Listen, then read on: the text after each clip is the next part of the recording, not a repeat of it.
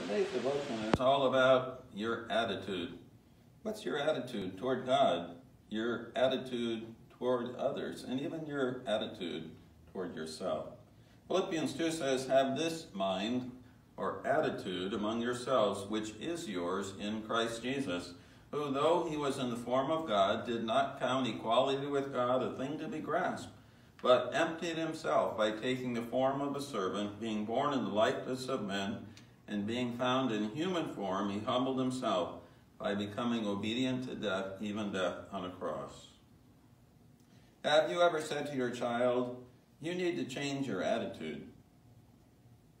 Isn't it accurate to say that sometimes our attitude is good and sometimes it isn't?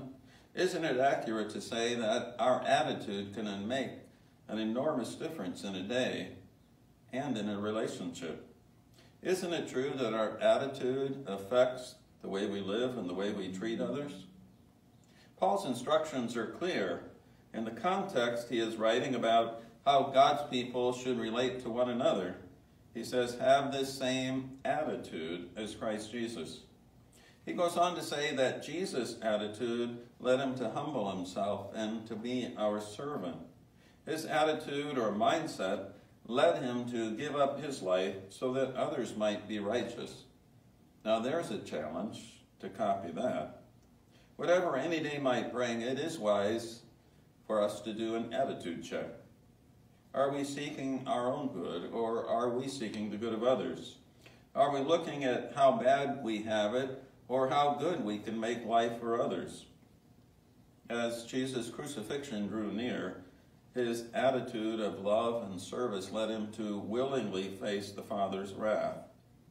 Jesus loved us enough to lay down his life for us. Today is a day for us to show his love and service to others. We pray.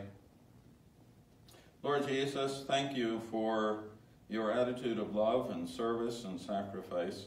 Through the gift of your forgiveness, strengthen me so that my attitude might be the same as yours.